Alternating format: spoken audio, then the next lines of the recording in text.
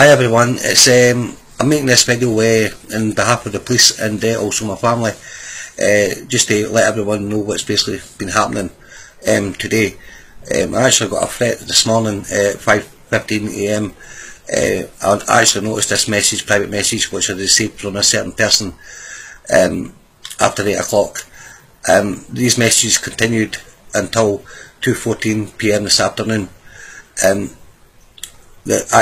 Someone's actually threatened to stab me, going to kill me and come at my door and that.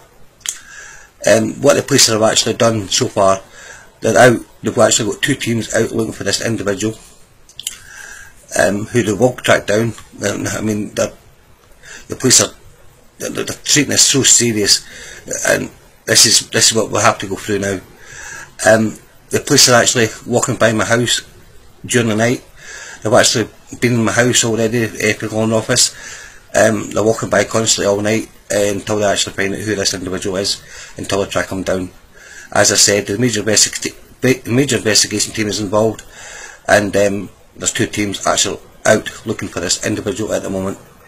And I can assure you, when you are found, you will face a strong prison sentence.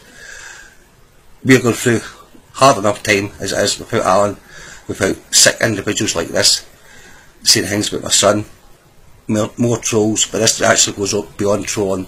I've actually been threatened to be stabbed, and so has other people.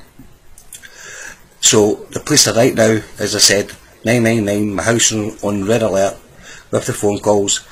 No matter what, they're walking by my house all night, keep an eye on my house until this individual is actually caught. I just thought this is important to actually post it on my son's page after talking to our liaison officer, Sergeant Kurt Donnelly. They're not going to stop until I find this person, and I can assure you, you will face a stiff prison sentence. Thanks everyone for your support. It's just another thing my family have to go through. Now we're living in constant fear that someone may come to our door. It's unbelievable. Thank you all so much for your support. God bless everyone. Bye.